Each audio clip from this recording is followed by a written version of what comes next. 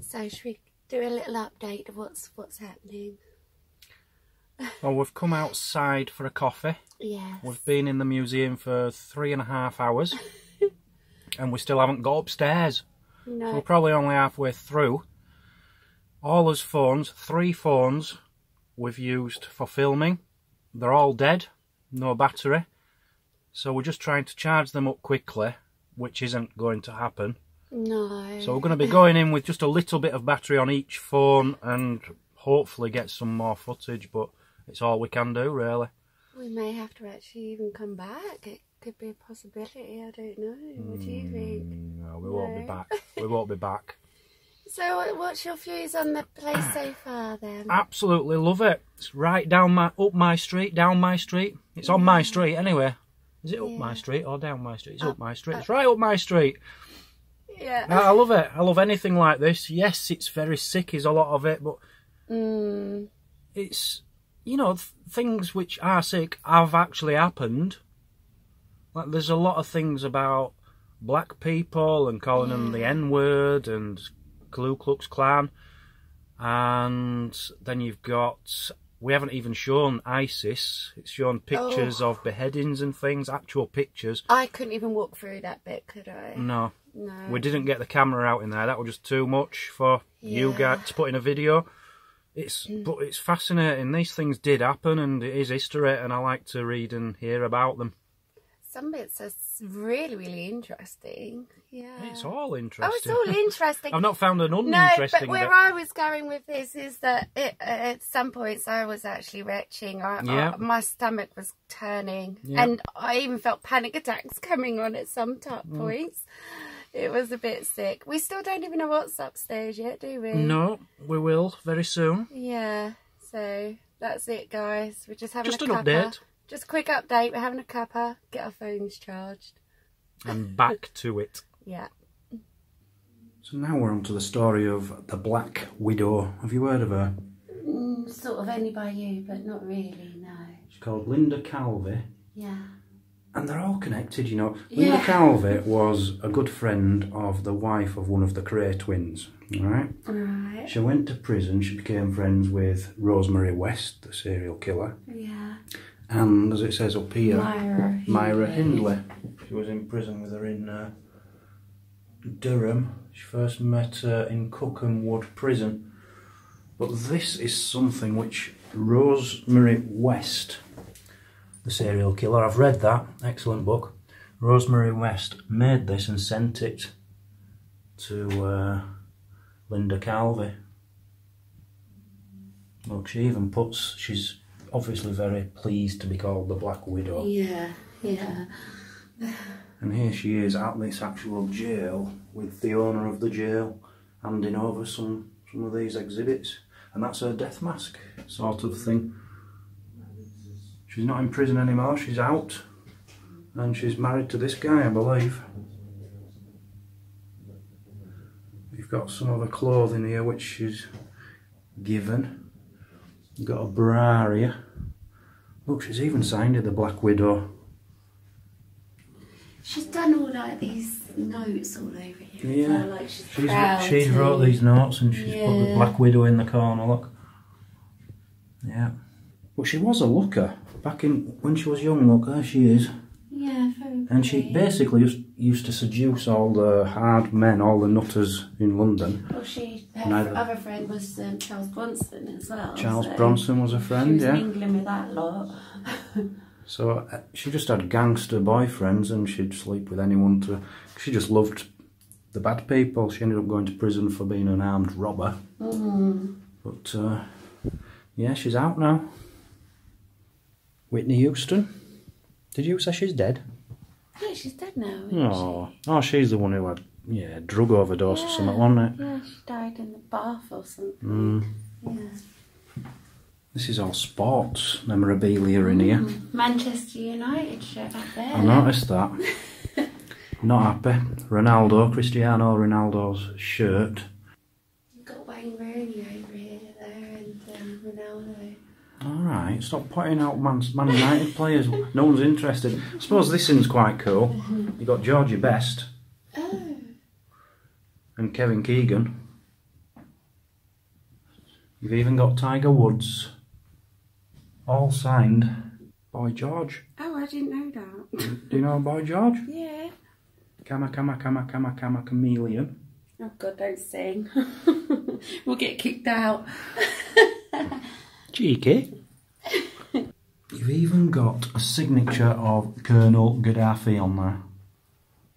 Sticking to the Boy George theme.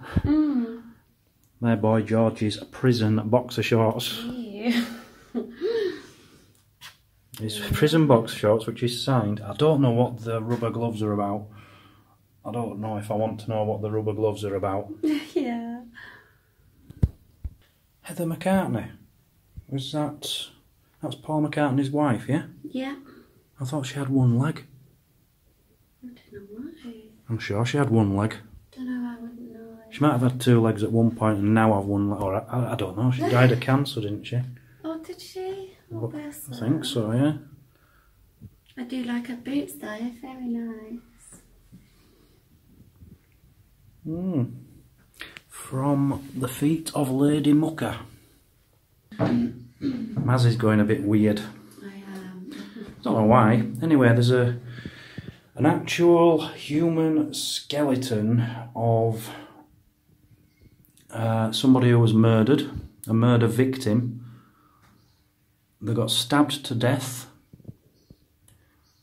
This is their coffin as well, their oak coffin.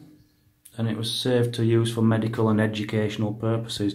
But if you look at the hands, you can still see where some of the... it was tortured and its fingers were cut off at the knuckles there. Poor thing. Yeah, Mazzy's finding that a bit difficult. Another proper sicko here. Ian Huntley. This is a letter Ian Huntley has written. Him and his girlfriend murdered two beautiful little girls. There they are, look. He was the school caretaker and he murdered them. And above you've got Harold Shipman there. Killed himself, he hung himself. 265 people they reckon he killed, it says up there. There's even Donald Trump.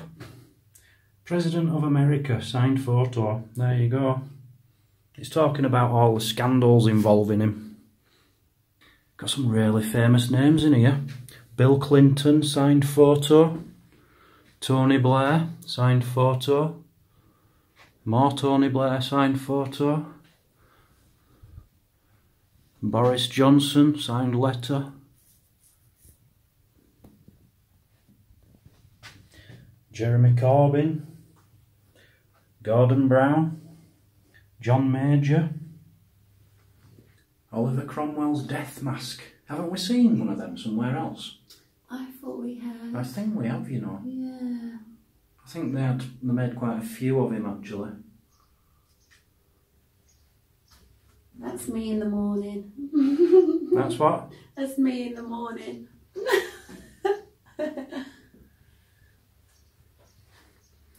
That's you in the afternoon. Michael Sams. You don't know him, do you? No. I think I've told you, about a mile away from where I lived, there was a man who, he kidnapped an estate agent. Oh yeah, I watched it actually. Did you watch it? Yeah, I watched it. Really good, interesting documentary about it. Yeah. He hid her in like a little hole in the kitchen or something, in the basement. Yeah. Michael Sams. These are his paintings, look at them. He was a very good painter, I'll have to give him that. Complete psycho, but yeah. And this is the story about him. This is Michael Sams. This is the estate agent who he kidnapped. And this, he actually kept her inside there, and in the other side of there, I believe, was a room or something. That might be the room, which was locked in there for, I don't know, a few weeks. No, I think it was 8 days. Oh, 8 days. Yeah. He was trying to get a ransom money for her. Try and find a documentary on him if you've never heard of him. Really interesting stuff. And that's a letter which he's wrote. There's a letter there from the big paedophile Jimmy Savile. And you know what disgusts me about that, Mazzy? What? If you look at his signature, yeah. When I sign Deep Digger Dan on the other channel, I put a little smiley face in mine. I'm going to stop doing it now. Yeah, look as well. When Peter Andre did that on me, he put a smile in there as well. Peter Andre. And that's tattooed on, I can't get off now. You don't see many of these, Mazzy. No, it's so good, isn't it? An Anderson air raid shelter, but the thing about this is, it's not a model, it's a real one. Oh. This is a real one from World War II, which has been preserved. Oh, wow. That's so good. It's a shame we can't go in, really. Yeah. You can't see in there, it's just too dirty, but... No, not really.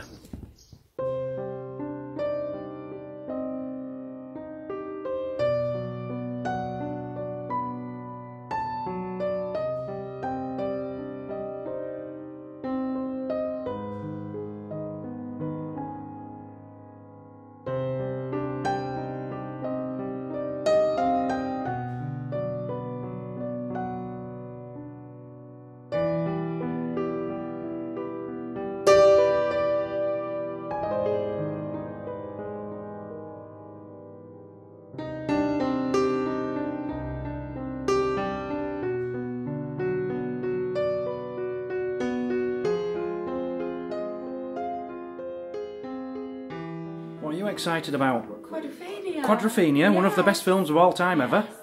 Let's start behind this end. It's literally a building full of quadrophenia. We're going to like this. Quadrophenia stuff. This is, I love this guy here in Quadrophenia, was just so cool. Phil Daniels, I'm guessing, is his name. There he is. Wasn't he the guy in EastEnders as well? I don't watch Is it the same thing? EastEnders. I think it's the same guy. He's in EastEnders now, or it was recently. Don't know. That's the actual film script from Quadrophenia. Look, they've all signed it. Oh dear. Have you seen this jacket here, Mazzy? Yeah, the parka. Oh, it's wicked, isn't it? Oh, I love it.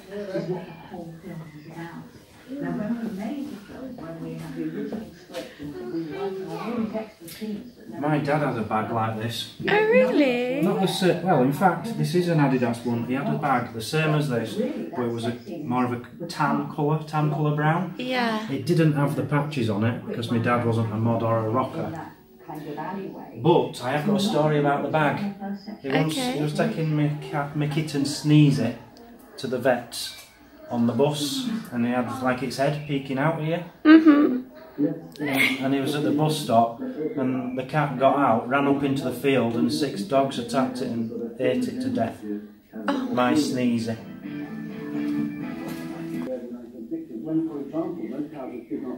Oh, I love it. It's just so cool. I love the clothes they used to wear. I'd wear that dress. They used to scare me though. Like, why? It's going on about skinheads now here. Yeah. Skinheads used to scare me because when I were young, I'm talking like 5 to 7 years old, yeah, all lads on the estate were skinheads and glue sniffers, and they were bad people, and they used to scare the hell out of me. Because they were bigger boys. So that's an original seat from the Lambretta scooter used in Quadrophenia, which Leslie Ash sat on. Yeah. There, look. Yeah. I'm guessing that's Leslie Ash, and that's the actual seat she's sat on.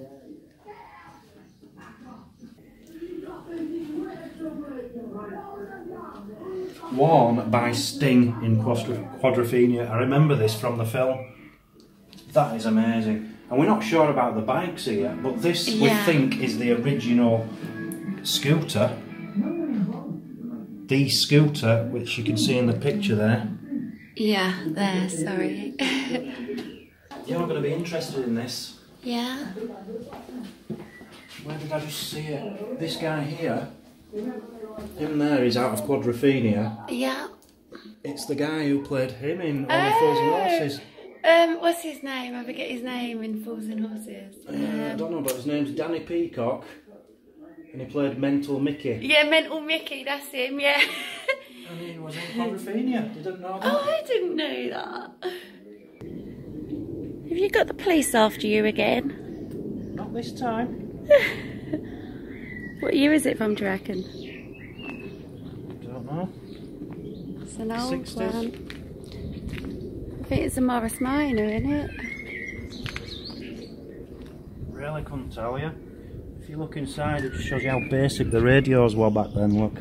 Oh, the whole car, really. Well, yeah, Morris Minor. Oh, it's beautiful. Oh, I do love old cars. I bet the smell of leather in there as well, nice.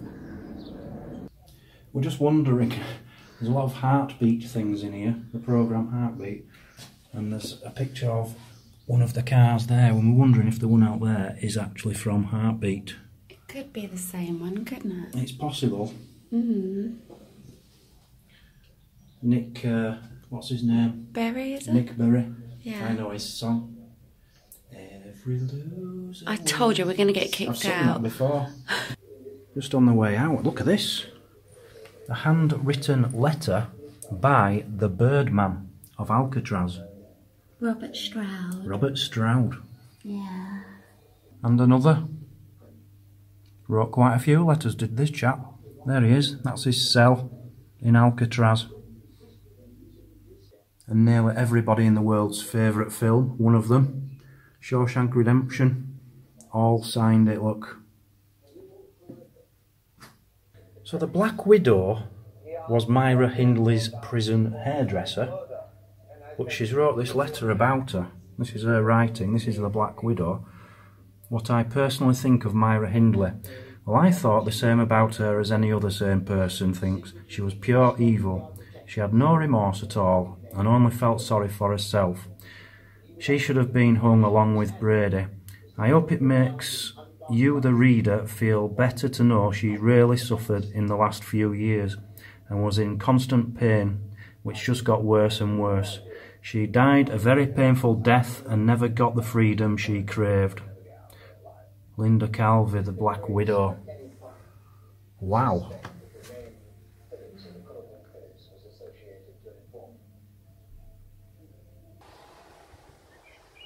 So 5 hours later, we've done the museum. What did you think? It's called Littledean Jail Museum. What do you think of it? Just amazing. Amazing. There's so much there. I still don't feel we covered half. We hardly touched it. You could spend. I'm not exaggerating. You could spend a week. Yeah. If you wanted to read everything and look at everything, you'd be there a week. You would. Yeah. So I'll give it marks out of 10. 10. I give it 200. Yeah. That is the best museum I've ever been to, the best I'll ever go to. Nothing will ever beat that. The price was just amazing. £10, which you might think is a lot of money for a museum, no. It's worth £20, £30. You pay £10 just to go around quarter of the bottom bit, wouldn't you? Yeah. So yeah, get yourself to that museum, guys. Yes. Honestly, highly, highly recommended. It's near Littledean Forest, I think it is. I think that's where we are. Yeah, I think so. Just on the border with Wales. That's all I can say about it. I hope you enjoyed them. I don't recommend coming here with children, personally. There was somebody in there with 2 young kids, and no, there is a lot of signs warning you about about children. Some sections said only 18s only. Yeah. And yeah, I agree. It's too graphic for kids. Yeah, it's too graphic for me, and I'm nearly 40. Right, thanks for watching that little series. I hope you enjoyed it. Back to us travelling and vloggy bits now. So see you all very, very soon. Bye. Goodbye. Goodbye.